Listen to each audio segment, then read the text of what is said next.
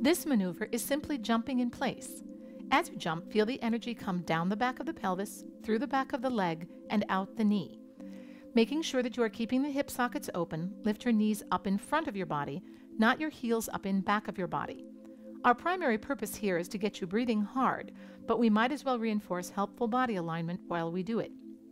One of the best ways I have found to show people how to fully engage the diaphragm in their singing and speech is also one of the simplest. Get so out of breath that the diaphragm has to engage fully. Do this exercise while speaking or singing to really feel the breath support of the diaphragm.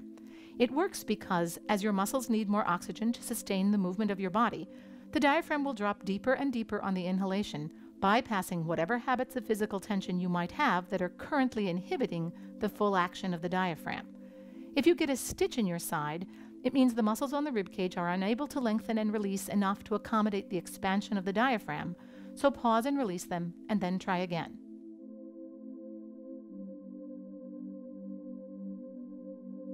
Using this exercise equipment is very helpful for the voice. As you stand on the Bosu, you will discover that you cannot continue to hold tension, either physical tension or breath tension, and remain balanced at the same time. To stay balanced, you must release your peripheral muscles and engage your core, so it is quite instructive.